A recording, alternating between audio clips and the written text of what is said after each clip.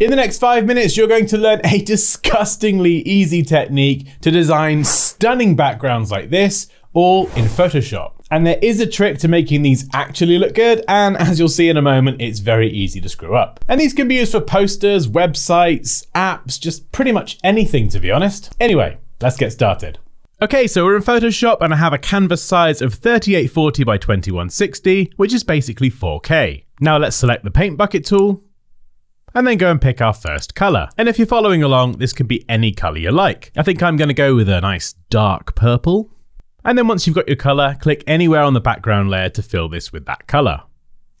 Ooh, that sound. Next, we're going to select the brush tool.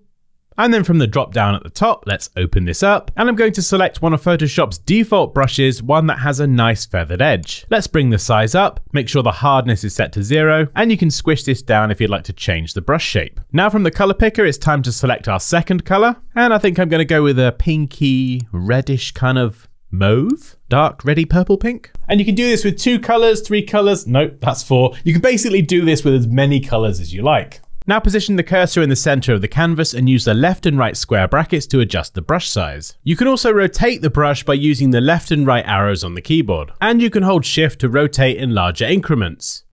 So I think I'm going to settle for something like maybe a 45-degree angle.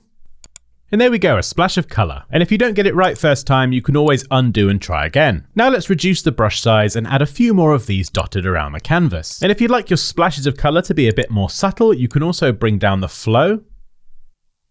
And there we go, much more subtle. And we can click a few times to then gradually build this up. And this is a great technique if you want the center of your brush to be a bit more vibrant. Okay, let's add a few more teeny weeny ones in those gaps.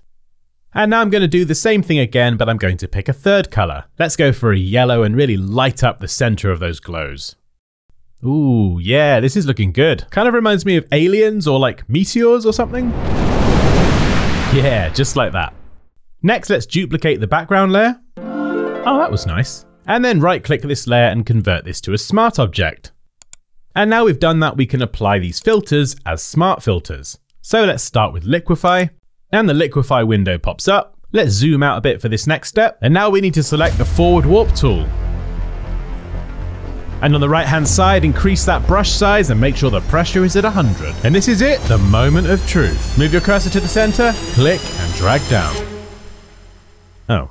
That was disappointing. So yeah, that didn't quite work. However, we can try and fix that by unchecking the box, show backdrop. Now let's try that again. Click and drag, and oh. So if you do get this happen, you need to check pin edges. And now with this fixed, if we try that again, you'll see it beautifully warps the design. You can see we're coming down from the top. If we go to the right, click and drag to the left. We can also go all the way to the bottom left corner with our massive brush. And if we click and drag towards the center, you'll see it pushes these bands of color closer together. However, if we undo this, we can also click directly on those bands of color and then stretch them out across the canvas. One stretch to the right, and let's do it again and stretch it to the left. Lovely. And if we go to the bottom right corner, click and drag, remember we can push these bands of color back together. And using these techniques together with different brush sizes, you can now sculpt your own beautiful design.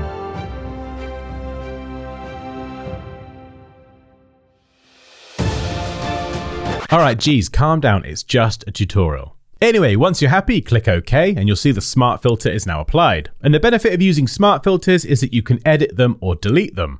Now let's try that again from scratch and see what we get this time.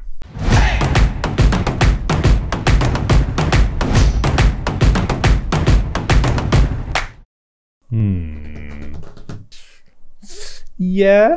Well, this turned out a bit shit, didn't it? But we might be able to still use this if we play around with the blending modes. And this will blend our 2 layers together, so we could try screen, for example. So the design is now a mix of both layers, and you can even bring down the opacity just to make that second layer a bit more subtle. But in this example, it looks a bit rubbish, so let's hide that layer. Now I'm going to select layer 1 again and add a new adjustment layer. This is going to be a brightness and contrast layer, a very quick and easy way to brighten up your design if it's looking a little bit too dark. Something else we can also do is go to Filter, down to Blur Gallery, and select Field Blur. And we can use this to blur certain parts of the design. So for the default pin that's been dropped here, let's set the blur to 0.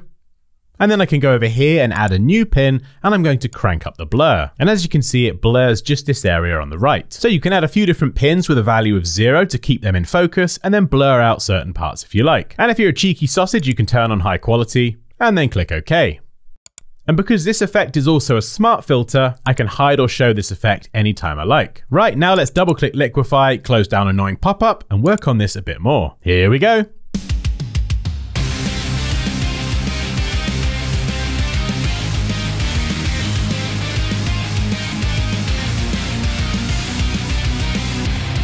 Oh, come on, look at that. For 5 minutes, that is not bad at all. I'd even go so far as to say good. And if you'd like another good tutorial, well, I've got one for you right here that I think you'll love. But as always, take care, and I'll see you next time.